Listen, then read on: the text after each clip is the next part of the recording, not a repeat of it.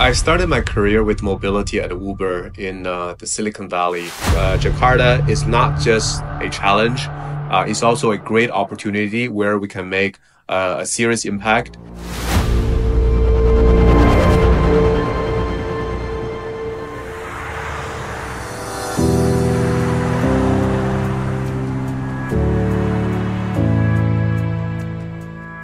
I started my career with mobility at Uber in the Silicon Valley, but it's not about always tackling, the advanced markets. It's also about globalizing good solutions to every corner of the world. I think when I was at Uber, it was obvious that, sustainable mobility is going to be everywhere because especially in developing market, the traditional transportation, whether two-wheeler or four-wheeler, was just causing a lot of pollution, traffic, fumes, and noise.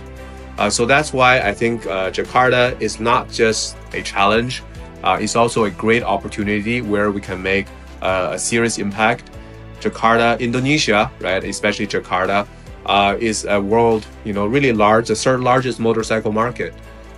So I think if we can advance the sustainability agenda in Jakarta and then the rest of Indonesia, I think that would be a great achievement.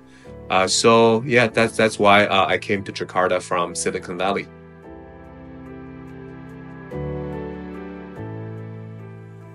Electrum vision is to decarbonize two-wheeler mobility while making it convenient and affordable for the Indonesian people. Of course, our ambition does not stop in Indonesia. I think once we make an impact in Indonesia, we also want to replicate our solution to even the rest of Southeast Asia, right? Or even the rest of the world. So in 2024, we expanded our battery swapping network from just a dozen locations to 280 stations. And we delivered over 5,000 electric motorcycles, doing roughly a few hundred kilometers a day, every day. So riders on Electrum platform now complete 15,000 battery swaps every day, and that covers 380,000 kilometers. That is a one-way trip to the moon. So by doing this, we're offsetting 20 tons of carbon dioxide every day. For personally, I think what is really exciting for me is not only just innovating solutions, but also expanding good solutions globally. And that's why I have worked personally in Silicon Valley in the US, but also worked in New Zealand, Germany, China, right? And now Indonesia.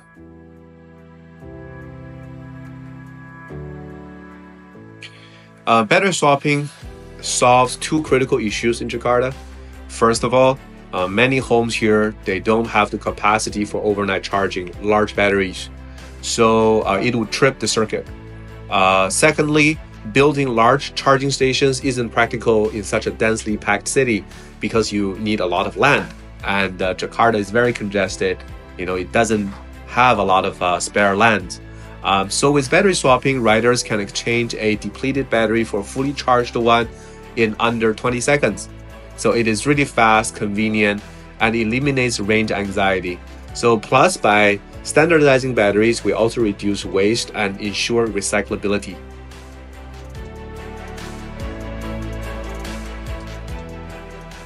For commercial, fleet, and gig workers and delivery fleets, downtime is money.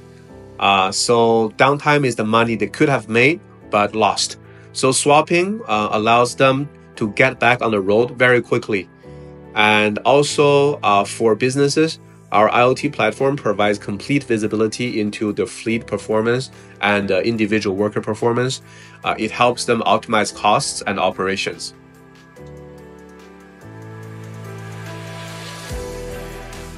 Our focus on convenience and affordability sets us apart. For example, our swapping stations use air circulation to keep batteries at optimal temperature, and that ensure reliability. It also accelerates the speed of charging, so making it very accessible, convenient for people to exchange batteries during really busy rush hours. Our bikes are designed to match or beat the total cost of ownership of traditional motorcycle. So that makes them accessible to a wider audience.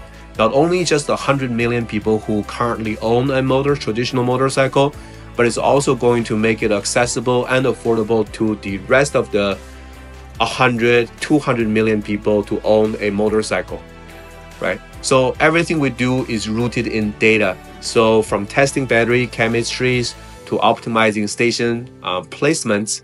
So this helps us stay financially sustainable while delivering a superior user experience.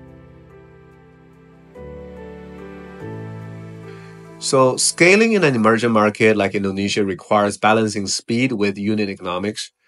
So we have to introduce quickly, we have to innovate quickly, introduce new products, quickly, while ensuring every step is cost effective. So convincing users to switch from gas to electric bikes also requires education, trust, and patience. But the momentum we're seeing now makes it all worth it.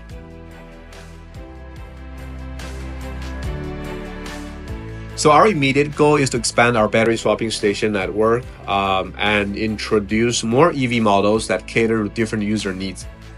In the long term, we are exploring how our technology can power other vehicle types, three-wheelers, even small four-wheelers, logistical vehicles. We're also looking into integrating renewable energy into our system to further reduce our carbon footprint. So ultimately, we want to create a blueprint for sustainable mobility that can be replicated in other emerging markets. Sustainable mobility is possible, and it starts with bold ideas and collective action. So Jakarta is proving that innovation and execution can create real change. So please follow Electrum's journey, and let's build a cleaner, quieter, and more sustainable future together.